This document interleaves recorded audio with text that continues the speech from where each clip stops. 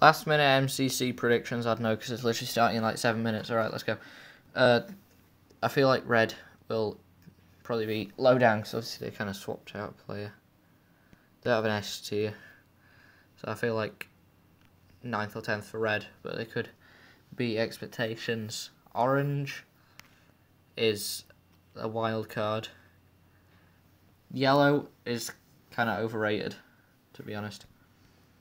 Lime is getting slept on.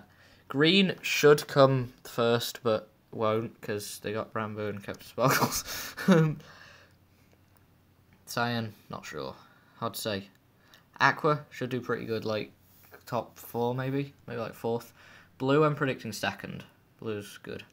Maybe Aqua 3rd, really don't know. Purple, I really have no idea what to think about purple, could be anywhere. And pink is getting like hard slept on, like pink is top 5 easily. That's kind of it. We also finally know what Operation Flotation is. Apparently the like map's gonna float or something. Interesting. Shut up.